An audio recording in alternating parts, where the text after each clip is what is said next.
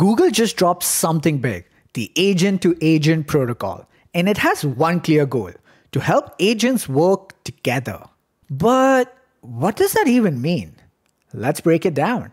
Imagine you're a product manager and you have to finish a project by the end of the week. My condolences. You use Notion to track all your tasks and projects and use Google Calendar to, well, manage your calendar. Now you get a personal assistant to help you schedule everything. You tell it, schedule all tasks for Project A before the end of this week. Again, my condolences. So what happens next?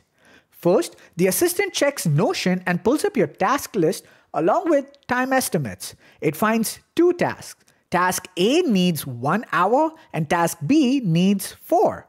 Yeah, task B is a big boy. The assistant then heads over to Google Calendar to schedule them. But there's a problem. You don't have a 4-hour block free.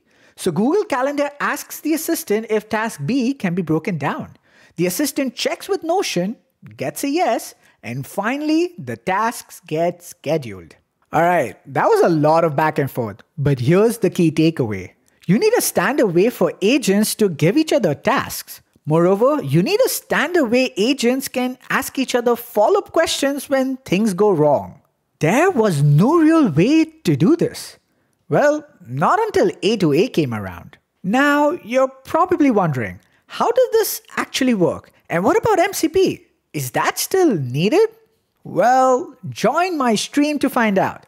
And before you swipe away, drop in a comment. Just type the word cool. It really helps.